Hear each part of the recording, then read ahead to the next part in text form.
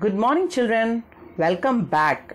I am your social science teacher, Mrs. Sithara. In the last class, we were dealing with Unit 4, Atmosphere. Before going into today's session, let us have a recap of what we learned. In the previous two sessions, we discussed about biosphere, the composition of air, the different layers of atmosphere, and solar radiation. We also saw about the elements of climate like the temperature, pressure, wind, clouds, and rainfall. We also learned about the different types of wind like the planetary wind, monsoon wind, sea breeze, land breeze, local wind, jet streams, and cyclones. In this session, we will discuss about clouds and rainfall. Children, are you interested in seeing the clouds in the sky? You like to watch them change their shape, isn't it? Then tell me, what are clouds? Clouds are large collection of very tiny droplets of water. What are clouds? They are large collection of very tiny droplets of water. These clouds are divided into 4 types. How many types they are divided into? 4. On the basis of appearance and height. It depends on the appearance of the cloud as well as in the height of the cloud. It is divided into 4 types. They are the Cirrus Clouds, Stratus Clouds, Cumulus Cloud, and Nimbus Clouds. Cirrus, Stratus, Cumulus, Nimbus. Now let us learn the spellings first. Cirrus, C-I-R-R-U-S, Cirrus, C-I-R-R-U-S, Cirrus. Stratus, S-T-R-A-T-U-S, Stratus, S-T-R-A-T-U-S, Stratus. Cumulus, C-U-M-U-L-U-S, Cumulus, C-U-M-U-L-U-S,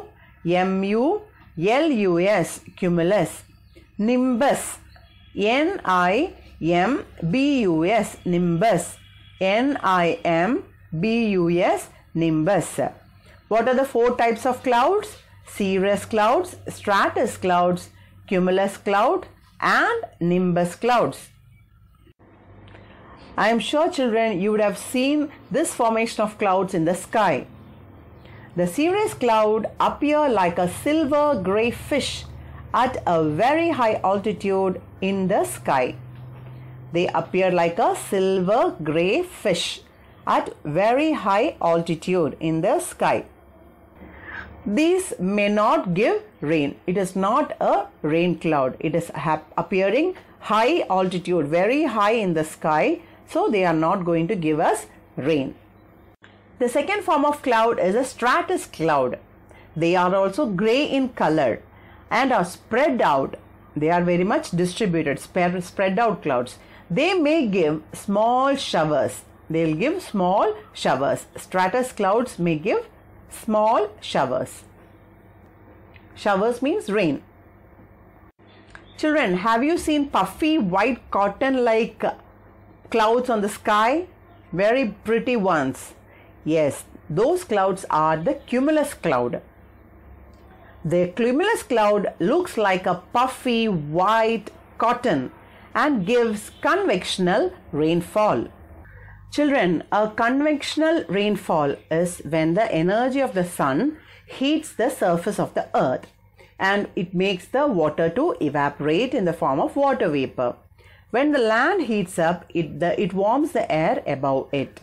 As the air rises, it cools and condenses and form the condensation clouds, giving the convectional rainfall. These clouds are associated with rainfall, lightning, and thunder. So when there is cumulus cloud in the sky, you can be sure that there is going to be rainfall with lightning and thunder.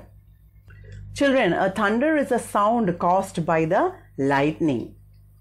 And what is lightning? It is a giant spark of electricity in the atmosphere between the clouds, the air or the ground. The clouds which appear dark or grey in color are called as Nimbus Clouds. The clouds which appear dark or grey in color are called as a Nimbus Cloud. It gives heavy rainfall. It gives us heavy rainfall. It is called vertical or rain clouds. Another name for Nimbus Cloud is vertical cloud or rain clouds. They are called vertical clouds because they are very tall and may appear in many cloud levels. That's why it is called as vertical clouds.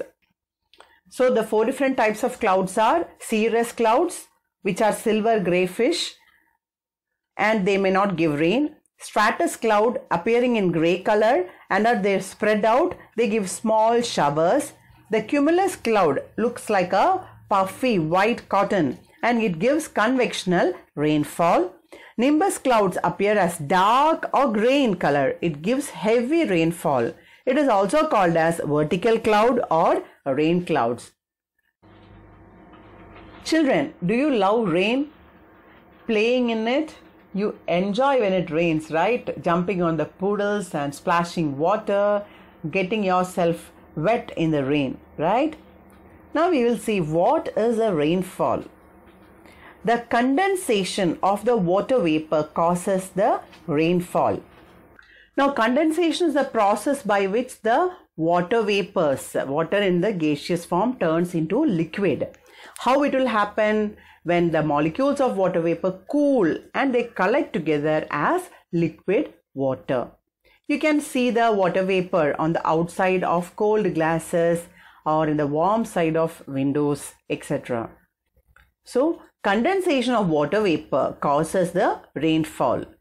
The rainwater must be saved and not be wasted. It is showers of blessings from the sky. It is not to be wasted. In Tamilnadu, we have rainwater harvesting system, right? Every new house or a building is constructed. The government insists that they should conserve the rainwater that is available on the rooftops. It has to be harvested and it is sent to the pits which are dug in the ground. That is a must. It will increase the water capacity of the earth. The classification of rainfall is of three types. We can classify the rainfall into three types. They are convectional rainfall, orographic rainfall and cyclonic rainfall. Convectional, orographic and cyclonic. Convectional, C-O-N-V-E-C-T-I-O-N-A-L, convectional, C-O-N-V-E-C-T-I-O-N-A-L, convectional rainfall. Orographic, O-R-O-G-R-A-P-H-I-C, orographic, O-R-O-G-R-A-P-H-I-C, orographic. Cyclonic, C-Y-C-L-O-N-I-C, cyclonic. How many types of rainfalls are there, children? There are three types. Which are they? They are convectional rainfall, orographic rainfall and cyclonic rainfall. In the picture, you can see the circulation of air in the Konkan area resulting in very heavy rainfall in Mumbai, Raigad and Ratnagiri districts. Because the air, the eastern Ghats are there, the mountain layers are there, it will not allow the circulation to escape and so it comes northwards before dissipating and give rain to Mumbai and Raigad. Now children, we will see what is a convectional rainfall. During summer, solar insolation takes place. What is the word? Solar insolation, I-N-S-O-L-A-T-I-O-N, insolation, I-N-S-O-L-A-T-I-O-N, insolation. Insolation is the solar radiation that reaches the Earth's surface.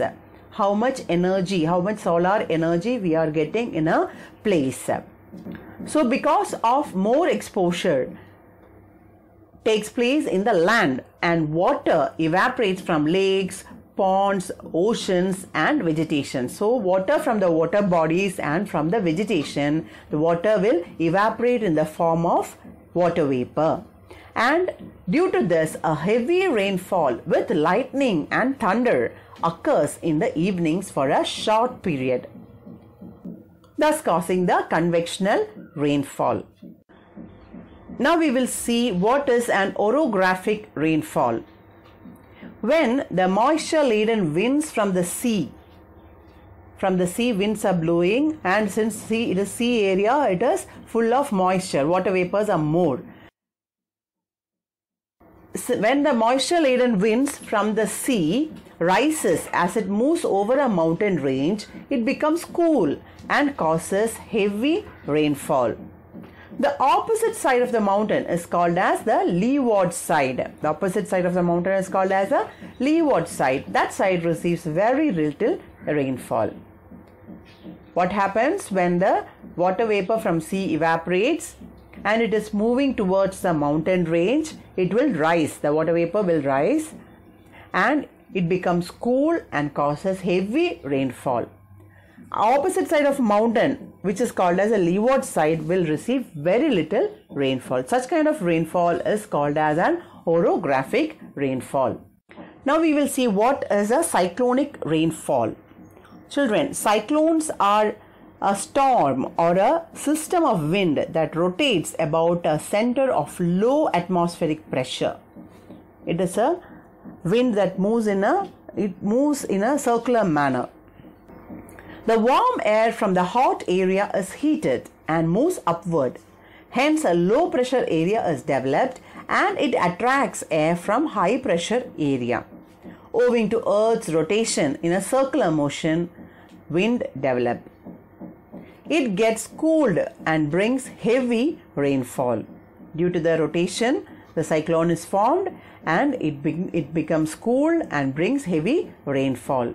The warm air from the hot area is heated up and it moves upwards, forming a low pressure area which will attract air from high pressure area, and owing to this pressure difference and due to the Earth's rotation of circular motion, a wind will develop. It gets cooled and brings heavy rainfall.